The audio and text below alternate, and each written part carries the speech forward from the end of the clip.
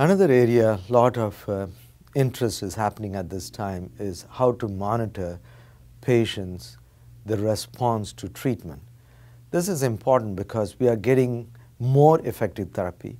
More patients are going into complete remission. Generally, when we say complete remission, the traditional criteria is that there is no monoclonal spike in the serum protein electrophoresis. We cannot even find the band by immunofixation. Then we say the patient has achieved complete remission. Then we look at the free light chain, especially kappa lambda ratio. If the free light chain was originally elevated, now the kappa lambda ratio is back to normal range. Now we add that and say the patient has achieved stringent complete remission. So this is easy to implement even in community practice.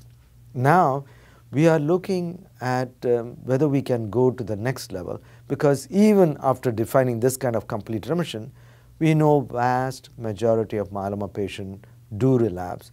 So multiple myeloma is like an iceberg. So we know when the tip disappears, now the iceberg is below, but we do not know how much lower it has gone.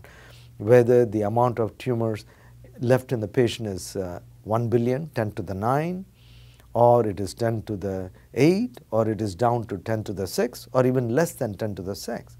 So we are looking at several new methodologies. One of them is by using flow cytometry, which has been reported by the Spanish group to be very effective.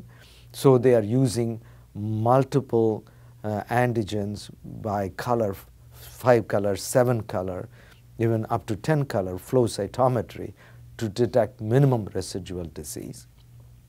And if by that definition in the bone marrow you cannot detect any tumor cells at all, then you can say the patient is now in complete remission by flow cytometry.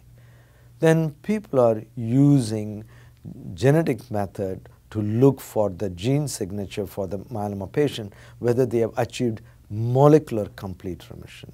So the molecular complete remission is also another method. Now let me say my personal take. I feel like defining complete remission by flow cytometry, 7 color flow cytometry are even better, or using molecular complete remission.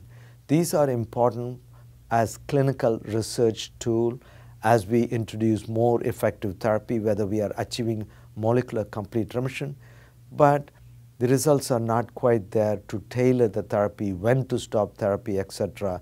by these methodology. So it need not be pursued in a day-to-day practice of managing a patient with multiple myeloma. The second is there is a limitation.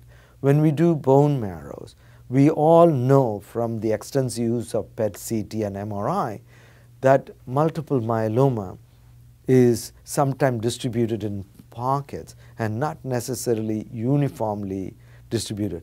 So a patient could be in complete remission by stringent blood test methods, but he could also be in complete remission by bone marrow, but there could be a focal lesion detected by MRI or PET-CT in a particular spine or a rib, and if you put the needle, if you do fine needle aspiration biopsy, you may still detect that there is some residual tumor there.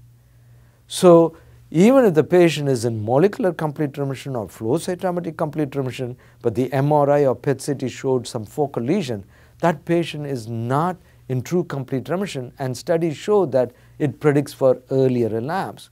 So myeloma is a challenge in this regard in saying who's in complete remission. So we have to incorporate imaging methods also when we say a particular patient is in a complete remission. So that's my personal reason why I don't just go to the extent of doing all the molecular complete remission and flow cytometry, etc., in a day-to-day practice.